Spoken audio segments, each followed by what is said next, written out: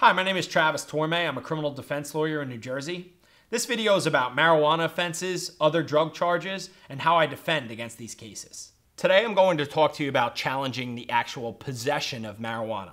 Many times in these cases, there are several individuals in a vehicle or at a home, and multiple defendants are charged with possession of the same marijuana. The state has to prove beyond a reasonable doubt that you were in possession of marijuana.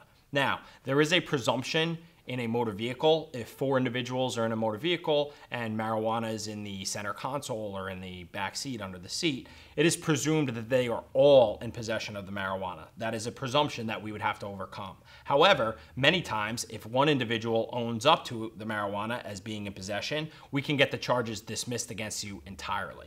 Now, if the situation involves a house, a porch, or potentially a party being raided, it's a completely different scenario.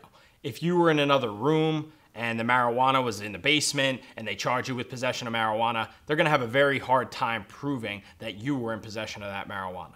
Now, even if you're the person who owned up to the marijuana as being yours, that doesn't mean your case is over. They still have to prove that whatever you were in possession of was actually marijuana. They have to send it to the state police lab for testing. They have to provide me with the chain of custody reports showing that the marijuana wasn't contaminated from the station to the lab, things of that nature. And even in a worst case scenario, you may be eligible for a diversionary program where we can keep your record clean. If you want to hear about the other 4 ways I typically challenge a marijuana case in New Jersey, or you want to hear about the 2 diversionary programs you may be eligible for, click the links below. They're all properly labeled so you know where you're going. Also, you may want to contact me directly on my website. It's criminallawyerinnj.com.